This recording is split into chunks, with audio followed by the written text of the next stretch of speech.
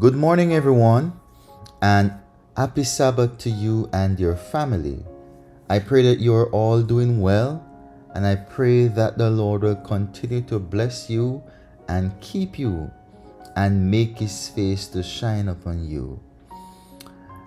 Our reading today comes to us from Exodus 20, reading from verses 3 to 17, and it reads,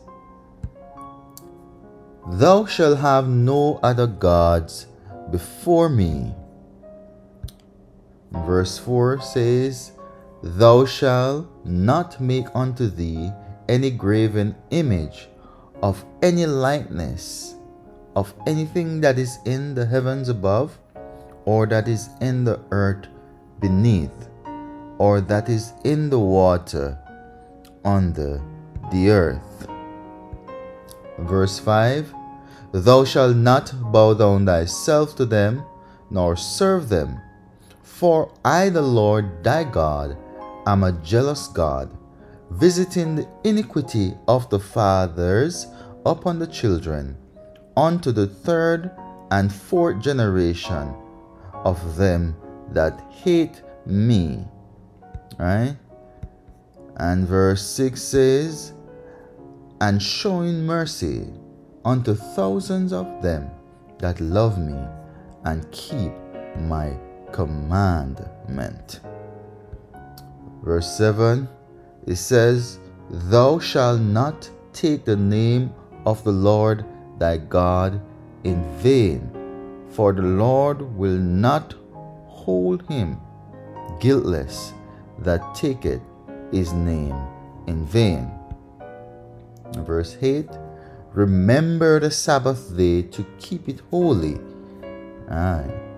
Beautiful, beautiful. It says, 6 days shalt thou labor and do all thy work. Verse 10 says, "But the seventh day is the Sabbath of the Lord thy God.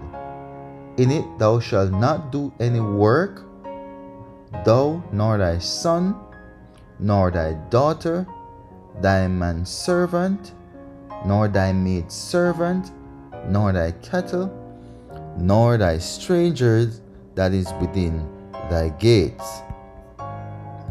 Verse 11, "For in 6 days the Lord made the heavens and the earth, the sea and all that is in them, and rested on the seventh day. Wherefore the Lord blessed the Sabbath day and hallowed it. Honor thy father and thy mother, that thy days may be long upon the land which the Lord thy God giveth thee." Verse 13, "Thou shalt not kill."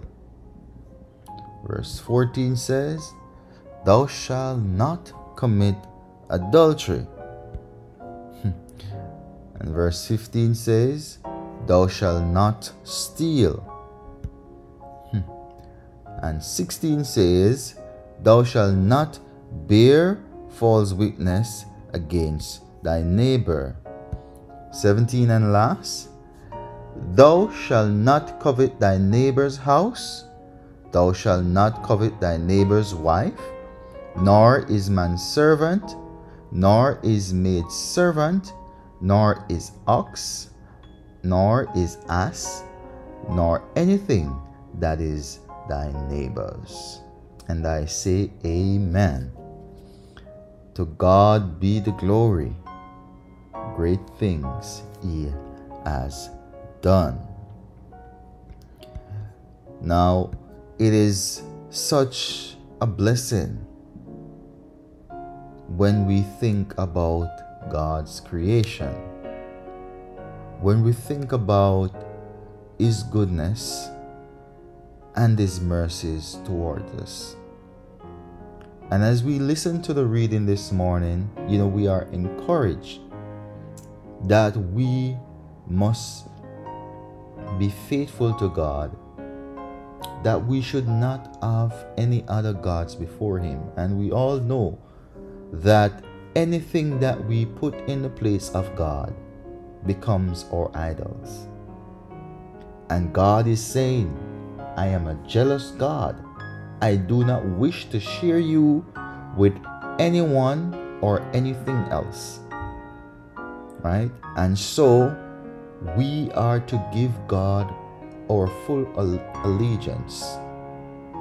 He also tells us that we are to remember the Sabbath day, to keep it holy.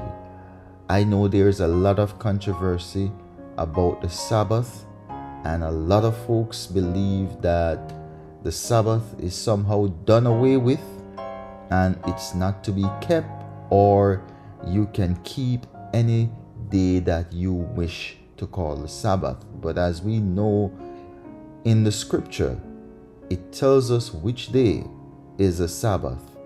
And so because of our love for God, we must be obedient.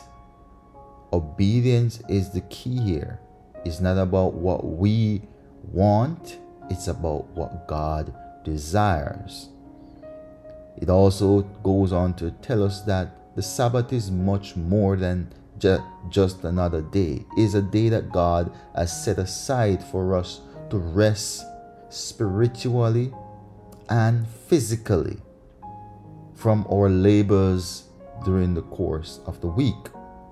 And so the Sabbath is a blessing. And so let us, even as we go to a sanctuary today, those of us who will be going into the temple today, let us experience the blessing of the Sabbath. It tells us that we are to honor our parents. We are to be respectful to our parents, right? We are to abstain from adultery and fornication too, right? And we are not supposed to commit any murder. We are not supposed to steal. We are not supposed to tell lies. And the list goes on.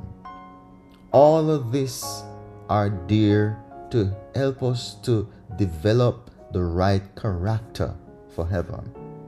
And so as we think about these readings and as we consider what the Lord is trying to communicate to us, as He, by His Holy Spirit, help us to grow spiritually, emotionally, and so on, let us not let all His effort be in vain.